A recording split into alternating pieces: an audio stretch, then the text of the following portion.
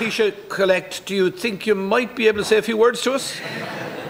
Germagad Ken Corla Germagwiv as October Quidvoti, Weekes the Peter August Heather, Don Fucal Kinolcha. And I do accept this nomination to serve as Taoiseach, and I commit to doing everything that I can to honour the trust that you have placed in me today. I want to begin by thanking my own party, Fine Gael, and also our partners in government, Fianna Fáil and the Green Party, for their votes, and also for the independent TDs who supported my nomination here today. This is very much a partnership government, and I intend to lead it in the spirit of unity, collaboration, and mutual respect. Today I want to pay tribute to our outgoing Taoiseach, to my colleague, to my friend, Deputy Leo Varadkar.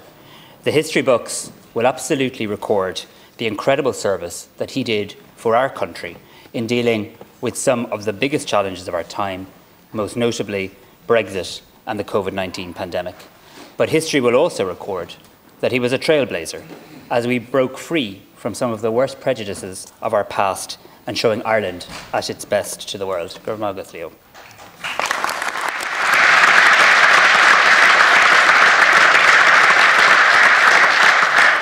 I also want to pay tribute to my friend and colleague Simon Coveney, who's stepping down as a minister after serving our country with distinction in so many different roles over so many different years.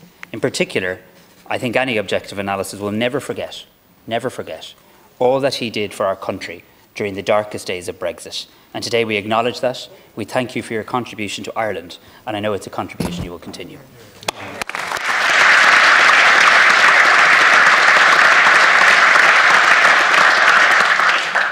Today is indeed a very special day for me. When I started campaigning on issues close to my heart and got involved in politics, I chose this life. But my family did not. They've been very patient today. But through every step of the journey, they have supported me without question. I want to particularly thank my parents, Mary and Bart, who are here today. They have been my driving force, often making many personal sacrifices for their three children. I hope they can be proud today of their eldest son, because I absolutely know I would not be standing here were it not for them. I want to thank my sister Gemma and my brother Adam. They are my best friends, and we are each other's biggest supporters. And I also want to thank my Nana, who is here with us today. My biggest thank you.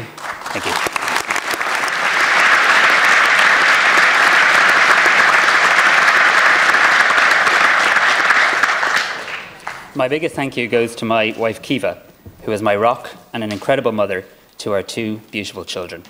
And lastly, to my children Saoirse and Cillian, who mean the absolute world to me. I promise being your dad will remain my most important job.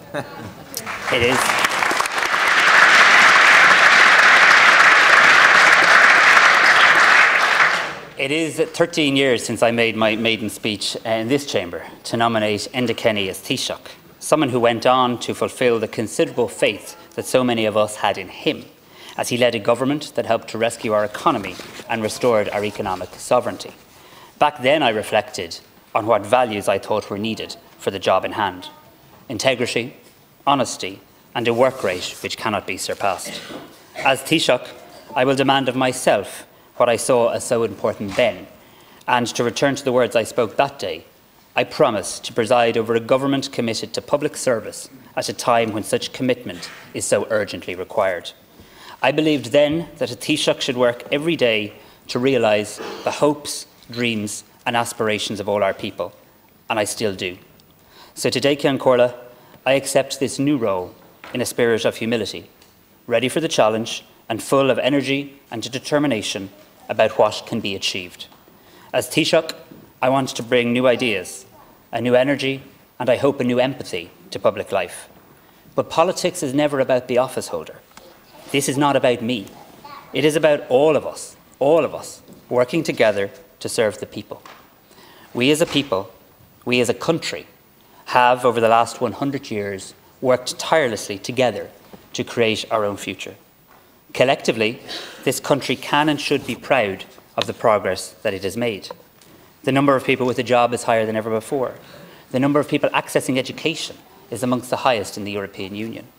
But now is an opportune moment to build a new social contract, one which renews our promise as a republic, to create equality of opportunity, to support those who need the state the most, to protect our hard-earned economic success, to use its benefits to deliver tangible outcomes to society. Time is certainly short, and there's lots to do. Housing remains the greatest societal and economic challenge of our generation. Today, I recommit to moving mountains to help build more homes and drive more home ownership. I will work tirelessly to support the delivery of sláinte care, and will prioritise the delivery of mental health services, and in a step change in how we care for our older people. And I mean this seriously. I want to work with colleagues across this House to deliver real and meaningful reform for people with disabilities. As Taoiseach, I want to see everyone reach their full potential. I want to help create an Ireland that drives innovation and creativity, an Ireland that is compassionate, tolerant and respectful, a country that gives every child an equal start in life, an Ireland that protects our children's future by acting decisively on the climate crisis, an Ireland that values community and rural and regional development. This is a time of great challenge. It's a time in the world where leadership matters. In Ukraine, we see brave and courageous people standing firm against unprovoked war and aggression. In Gaza, we are witnessing a humanitarian catastrophe, and we are seeing innocent children, women and men being starved and slaughtered. We have not been silent on the unforgivable terrorist actions of Hamas on October the 7th, nor can we be silent on the disproportionate reaction of the Israeli government. And as a country, we will play our part in helping bring about ceasefire and a lasting peace. Later this week, I will travel to Brussels and deliver those messages to Europe on behalf of the Irish people. Ireland's position in Europe is vital to our economic and social success. It has in many ways now become a part of our national identity. Yesterday, I was honoured to join with government colleagues in meeting with the First and Deputy First Ministers of Northern Ireland at the North-South Ministerial Council. And as Taoiseach, I pledge to guard and honour my role as protector and guarantor of the Good Friday Agreement. We have so much more to achieve for all communities on this island, and I look forward to working very much with the Northern Ireland Executive, because Ireland must never take peace or freedom for granted. Our political history has been defined by our quest for freedom. Freedom of country, freedom of conscience, the freedom to achieve freedom. Today, in the 21st century, our destiny is to build on these achievements, to provide hope, to provide opportunity, to provide a better future for all. This must be our mission, our pledge to the generations to come. Whilst I am proudly the leader of Fine Gael, I will lead a coalition of three parties. And today, I sincerely promise to be a Taoiseach for all. No matter your political persuasion, I will work with you and for the country that I know we all love. I will be a Taoiseach who will listen, and my message is simple. I want to work every day to improve the lives of all in this country. Fuelled by hope and driven by a vision of a better Ireland, I will provide a new leadership and a new energy, and I intend to act decisively in the best interests of our people. Going back centuries, our shared history is more than simply a narrative of oppression and resistance and the courageous triumph over adversity. It is a story about belief in each other, of faith in the future.